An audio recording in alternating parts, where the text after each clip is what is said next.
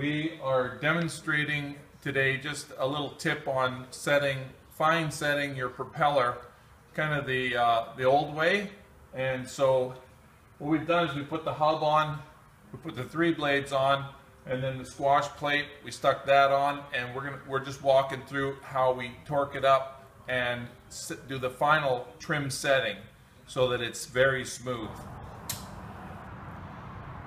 Recently, in the last maybe 10 years, the Propeller company has come out with a washer which has little ridges on it. I don't know if you can see the ridges, but this little washer fits on the bolt for the prop and to hold the hub on. And then there's you'd think they would need a Loctite, but instead they use a Never Seize product, and you put a little bit of Never Seize on there, and then you tighten up the prop bolts, which are these bolts right here, and they have these washers which you can see right here, and that usually holds those bolts that they never undo, but it's always good to check them every 20 hours. Once you cut your little piece of material right there, right up, you cut this piece so it's exactly the same. So you're setting with your trailing edge, and obviously that sets your leading edge for the exact pitch. When you do that on all 3 blades, your propeller will run very smoothly. There are pitch settings that you can use which are up here, but these are a guideline more than anything. These settings here, all the Senchnik props have these indicator markings for setting your blades, but the best way to actually do it is to come out to your tip, because this is where all the air passes, and then you just measure from a fixed point over so that you get the exact distance between here and here. And I'll tell you, that will make your airboat, doesn't matter whether it's a 3 blade or 4 blade or even a 2 blade, if they're all set the same, you're gonna have one smooth running propeller, that's for sure. And I'm just trying to get another angle here just so you can see if this little piece of aluminum is cut right so that it fits on both sides to a fixed place here and the trailing edge. That's how you set your leading edge to be always consistent for all 3 blades, and if they're all lining up, then you've got it, and you know you've got your pitch set perfectly. And if your propeller has any slack in it, like this, see that going back and forth? That just goes to show you need to tighten up your upper spool, and just to bring that so that there's no more play in it. When you put a new blade on, usually you'll have to adjust it once or twice before it's ready to go out, and then you have your setting. The belt's had a chance to align on the spool, and also it'll just it'll be all set, and then you probably won't have to set it for 40 or 50 hours. You just take and move the tip of the propeller. If it'll go back and forth like this, you'll see the belt underneath there is also moving just a little bit as you do this. And so that's the signal that means that you have to adjust with these bolts here.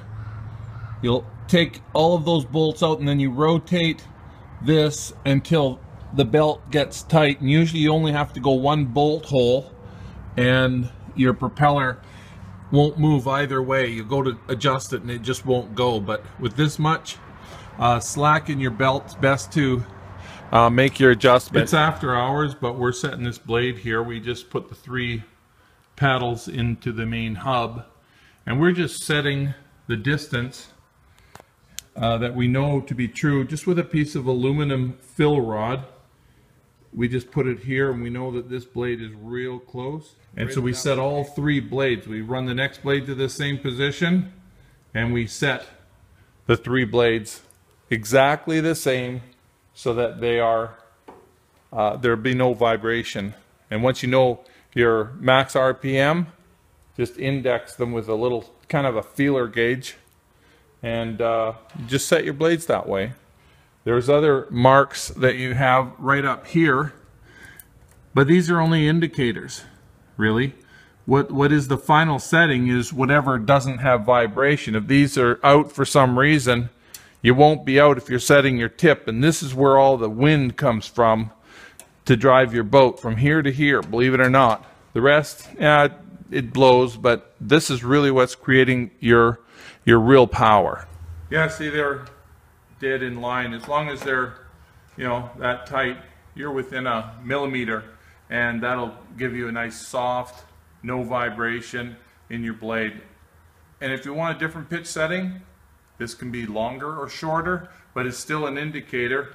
This forms a set position, then you put your blade directly level with that, and then you put this thing straight out from that, so that you got three constants that you know are always the same.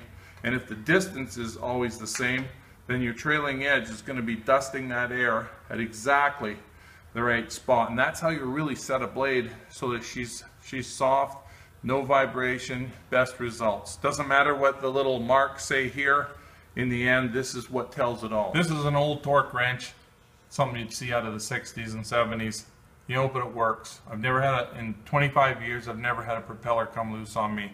So you just use a torque wrench, usually the modern tick-tick ones, 65 foot-pounds, and you go across kind of in a triangular shape, and you just suck that blade on real nice and tight.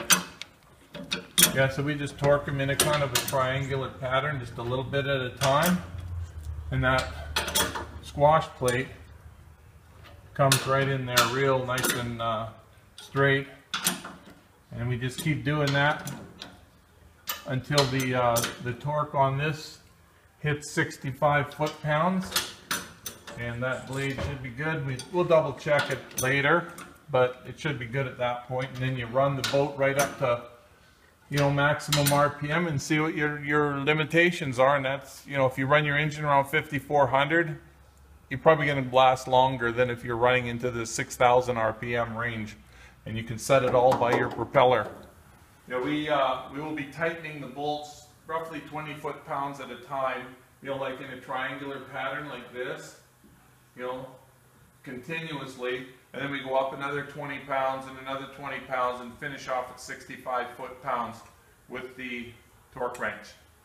Once that propeller is set, you turn up your RPM, you know, let your engine warm up, and then you basically, with your truck hooked to the trailer, you know, where the boat's tied down, then you power it right up, and you see what kind of RPM you can get out of it. And if it's in that 5,500 RPM, it's probably about where you'd want to leave it, especially to break in your engine on a new airboat. So that's the way I would advise to go about doing your final setting on your propeller. And as you know, the job's never done until you look for every tool, every nut, every bolt, because when you fire up that engine, and if the bolt comes off of the top of the engine and goes through the propeller, it'll also probably go right through your radiator like a 22 shell. Now here's a propeller that did just that. You'll see that it entered here and came out there. Now, these are normally repairable if it only hits one side, but when it goes right through, that's called FOD, foreign object damage. If it breaks this side and this side, the manufacturer will not fix the blade.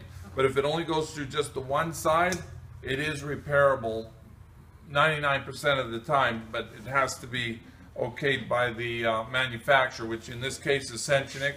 We're dealers for Senchenic, and we've been using their blades for a long time, and I think they're some of the finest blades in the world, if not the best. And they've improved to these R series blades, which have a curved leading edge, which works better for lowering the sound and that. So this is what the inside of a propeller hub looks like. Propeller blade that fits in the hub, and that's what that hub is there. And when you tighten it up, it compresses a longer distance than if these were just straight. So it holds them in a solid position. And I've never had one go out of range at that 65 foot-pounds of torque.